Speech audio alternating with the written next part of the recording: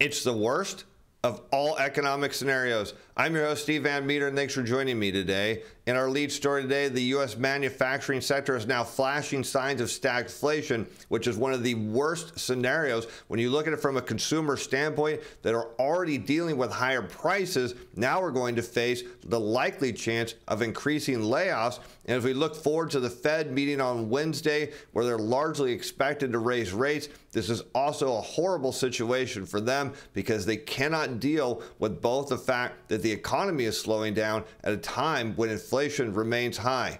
And is the dollar likely to crash? Well, if you're bullish on gold, and I know many of you are, we're going to make the case of why the dollar is about to plummet. And did the government give JP Morgan a huge gift? Well, this is one that we're even shocked that they did.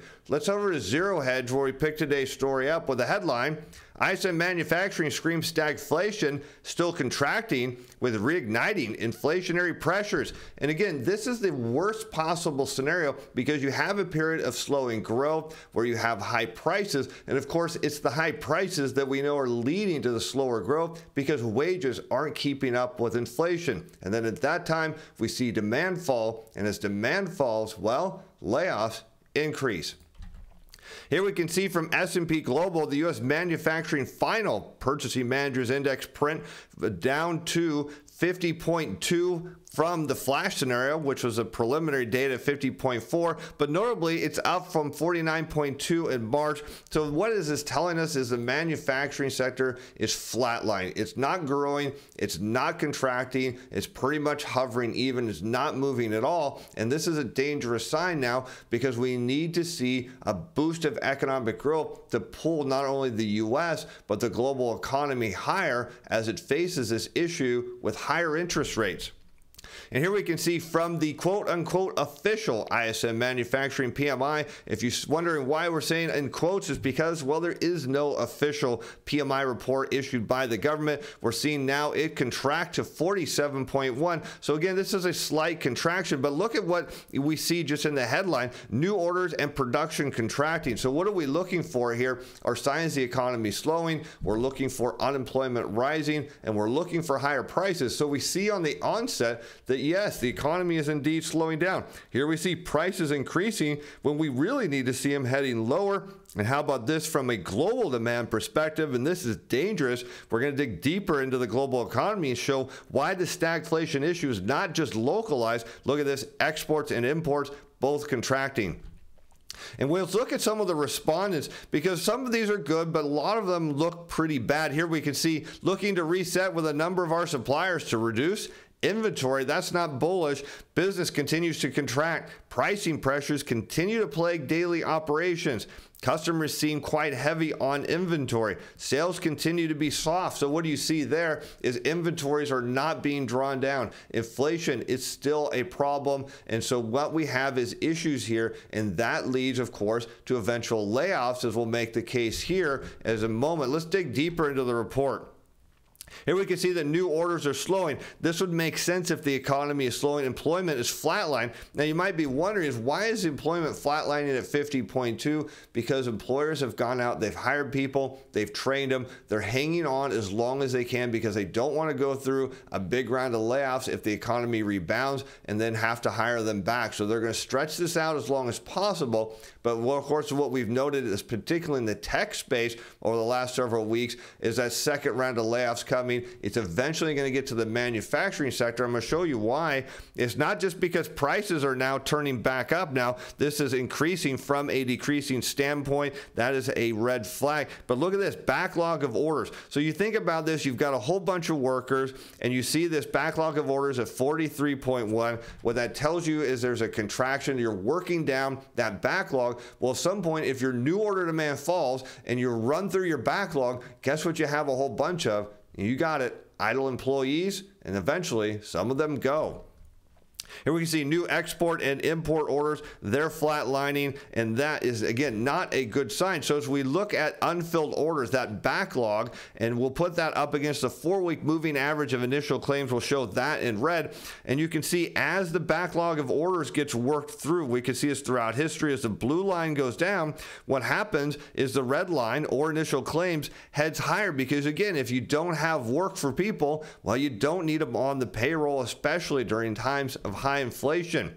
And what about that prices paid component? Well, this is the Philly Fed diffusion index, as was the last one. That one was unfilled orders. This one is prices paid. Now, we're not seeing prices paid move up on the Philly, but we're seeing it move up on the ISM. The question we're going to look at is if indeed the Philly Fed showed an increase in prices paid, should we see with a lag it follow the CPI? And the answer is, well, yes, we tend to see that. Here you can see it in the mid-80s. Prices paid head higher. And again, with a lag, which we expect every time the CPI falls higher, we see it repeatedly happening. So this is a sign of potentially that inflation is coming back. And it's a global issue. China factory activity unexpectedly cools in April. Of course, you're wondering why unexpectedly. Is because everybody pinned the rebound of the global economy on China. But wait till you see these next several sets of data. It tells you that whatever's going on in China, perhaps a proxy now of what's going on in the world economy, is absolutely terrible.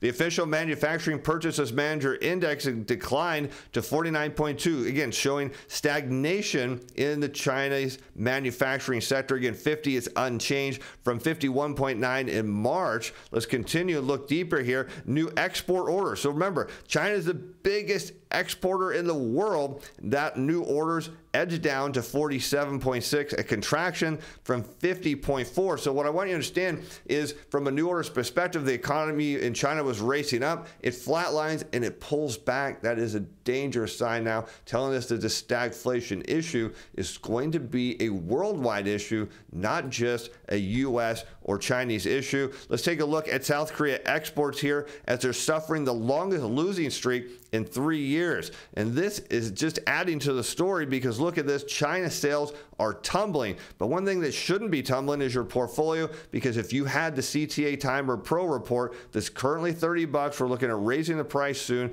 you would know how the machines are positioned. And there's something in today's report that is a gold mine opportunity, because when you understand how to use it because of its historical overlay, if you see some minus 100s, it's telling you something is deeply oversold on a long-term basis on a historic model. If you're looking for a long opportunity, that's where you should be at. You're looking for short side, you look for 100 on the plus side on both. We're going to put a note out to the subscribers to show them this opportunity. You can jump in on that. It's $30 while supplies last. 30-day money-back guarantee. Here, South Korea's exports fell for a 7th straight month in April, for their longest losing streak in 3 years, driven by an extended slump. And get this, sales to China. So, we talk about this boom in China that's supposed to be happening, and South Korea is a major exporter to China, and all of a sudden they're seeing exports to China slump. Tells us there is something seriously wrong in the Chinese economy that's not showing up in their data. Of course, we know the government likes to manipulate their data there, so this doesn't come as a surprise, because South Korea is not manipulating anything here. Overseas sales by Asia's 4th largest economy, this is South Korea, fell 14.2% year over year. That is a huge double-digit year-over-year decline, and that is terrible. It's the worst decline in 3 months. It was staggering and reinforced by the recent signs of a domestic economy struggling to fire on all cylinders in the wake of a slowing global growth. I'm not going to say it's domestic economy struggling. I'm saying it's global economy struggling, and we start to see this happening in the major exporters, and then it all spirals down with a lag to the major importers, such as the U.S. A breakdown of the data showed exports to China tumbled 26.5% for their 11th consecutive month of declines, while those of the United States fell 4.4%, the first ranking in a month in 3, and shipments to the EU rose a whopping 9.9%. So EU looking a little bit better than everyone else here. Imports into South Korea fell in April, fell 13.3%, following a 6.4% decline in March. So again, we're seeing faster declines on the import and export. That is a major indication of a slowing global economy. It starts to validate the stagflationary thesis here, because when you see slowing global growth, you need fewer employees, but what you also need is inflation to come down. So far, no signs of that at all. But one thing that could come crashing down, I know many of you are big bulls on gold. You would love to see the dollar come crashing down. Well, check this out. We're going to make the case of why stagflation could send the dollar tumbling. As hedge funds bet dollar to erase hike cycle gains as the Fed peaks. Hedge funds and other large speculators boosted their net bearish position on the greenback against major peers to more than 70,000 contracts. Now, just keep in mind, hedge funds aren't always on the right side of a major move. Sometimes they're just hedging their positions. But look at this chart from Bloomberg, which shows the speculative net positioning. So here you see hedge funds when they're long are these vertical lines above the zero bar. When they're bearish, paying on the weaker dollar, here you see those vertical lines to the downside. And you can look here around 2020, the hedge funds got bearish on the dollar, and that black line there is the dollar. It drove it down. They did it again here kind of in 2021. And now look at this, 2023, they're starting to build their bearish bets on a weaker dollar. And can we make the case that the dollar's heading lower? Well, I think we actually can. The Fed is seen almost certain to hike its rate by a quarter point this week, but the swaps traders are pricing in for whole policy before turning toward lower the benchmark by year's end. Well, there's one thing I will disagree is that statement. Here we have the federal funds rate in red and the inverted 10-year, 2-year yield curve, that in blue. What the curve is saying, as the curve now starts to steepen, which is shown inverted, so rolling over, you see as it rolls over and steepens, again, that means the Fed's going to cut. But what does that mean for the greenback? You're saying, well, let's look at these current new orders. Let's go back to the Philly Fed. You know, we love them because we've got tons of data here in the Fed database, and we'll overlay the nominal broad US dollar index, because what I want you to understand, as demand for dollars goes down, which would indicate that global trade is slowing, so people don't need as many dollars, what we should see is the dollar fall. The question is, do we see that throughout history? The answer is yes.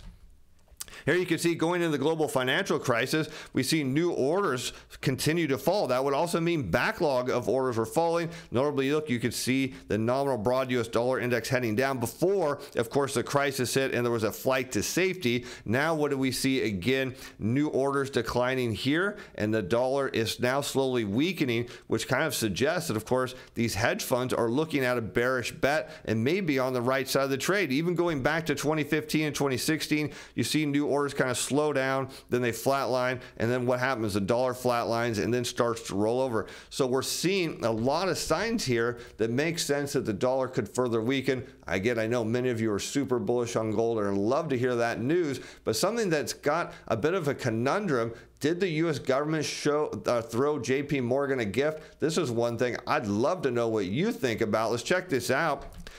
As JP Morgan its First Republic's turmoil after FDIC seizure. Now, we've been reporting on this and noting that, of course, the FDIC put out bids for the banks to take over, of course, First Republic. What we didn't know is there was going to be a relationship where the government was going to share potentially not only the profits, but the losses. For the $173 billion in loans and $30 billion in securities included in the deal, JP Morgan and the FDIC signed the loss-sharing agreement to cover single-family residential mortgage loans and commercial loans, as well as $50 billion worth of 5-year fixed-rate term financing. The FDIC and JP Morgan will share in both the losses and the potential recovery on these loans, with the agency noting it should maximize recoveries on the assets by keeping them in the private sector. The FDIC estimated that the cost of the deposit insurance fund will be a whopping $13 billion. Do you think JP Morgan needed this? Do you think the government should share in it? I mean, after all, they sold the bank to JP Morgan, who we know has a ton of money, and now the government is in a potential loss-sharing scenario. We'll hope that somehow, some way, that the FDIC will come out ahead on this. But for the moment, a $13 billion hit, I don't know about you, I don't think that's right. And with that, I'm Steve Van Metre. Thanks for watching. Thanks for being fans. Bye now.